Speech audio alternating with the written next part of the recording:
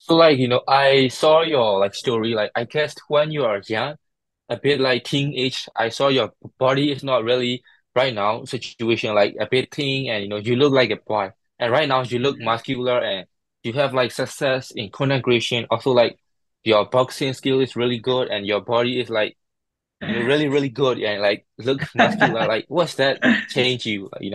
Yeah, to be a Um, boy to a really man. Yeah. well, you know what? I love talking about boxing. So thanks for the Uh-huh. question. And Yeah. yeah, when I was growing up, I wasn't really a boxing fan. It was a late passion, let's say, something that I got to know later in my life, let's say. I mean, I'm only 30. I can't really say later in my life, but still later in my late 20s, let's say, in my late 20s. If by the way, if I had been a boxing fan when I was in my late 20s, I would have been a boxer now. I just love it so much. I think so. The one guy who made me fall in love with boxing is Manny Pacquiao, a Filipino boxer, and Mhm. an unbelievable fighter. So growing up, talking about a little bit about my past. Um, at 16, I think I was already working hard with my dad. My dad is, a workaholic, so he's a pastor. I mean, he was a pastor, and he's still a pastor, a Christian minister.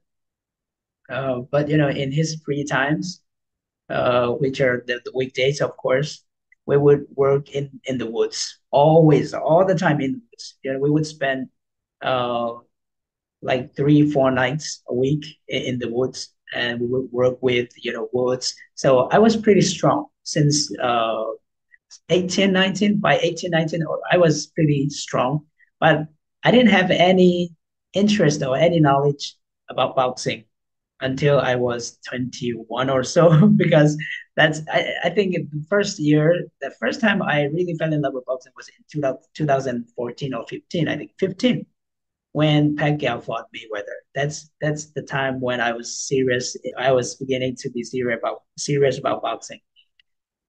So after that, I began training. I think it's my, I don't want to sound big here, but I think it's in my instinct.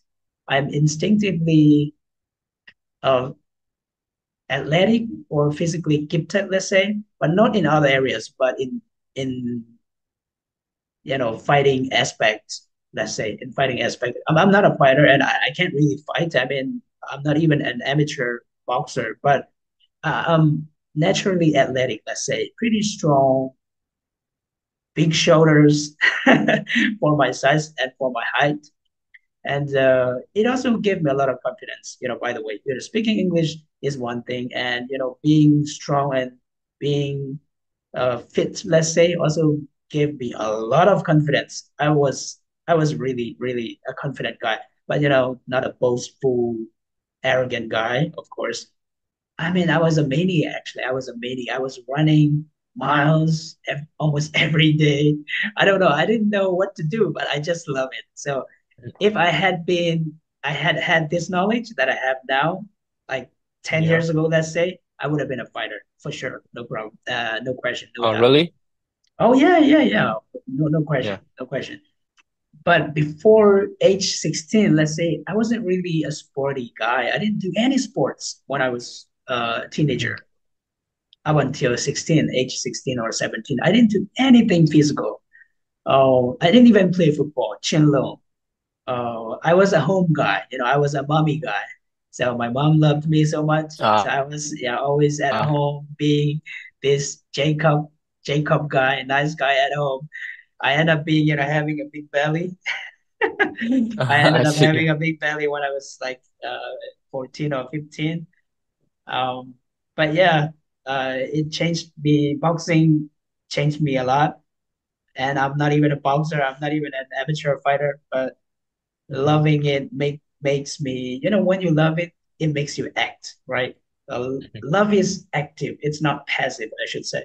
So when you love something, when you're passionate about something, it it makes you act, right? So I pick up some training either by myself or in the gym, and yet yeah, it has helped me a lot. And there were a lot of times when I felt depressed. I don't want to use the word depression, but yeah, I have to be real. I have to be honest. Especially in the late 2020s, I was under a lot of pressure. Let's just call pressure and stress. So boxing was the thing that got me going. Yeah, seriously. And like I said, I'm not even a boxer. I wasn't even a boxer, but I would go to the gym almost every day. And there is, in Yangon, back where I live in Yangon, that there is a gym. There is Uh-huh. a small gym actually. It's a fitness gym actually. It's not even Yeah. a martial arts gym. So they have this heavy Mm-hmm. bag, small heavy bag, and I would go there and everything I do is just punch the heavy bag. Sometimes I would lift, small weights, no, not heavy weights. And, just releasing my anger or all the stress that I have on the heavy bag with, every strength that I have, every power that I can generate from myself. Bro, I can only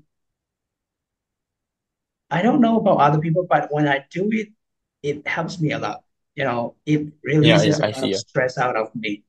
So that was boxing was a big help in those stressful times. I don't know where the stress was coming from, but Mhm. in those late 2020s, oh, it was a those were hard years for me, but luckily Mm-hmm. I got over them, and now here we are. Yeah, boxing was a big deal for me. Yeah.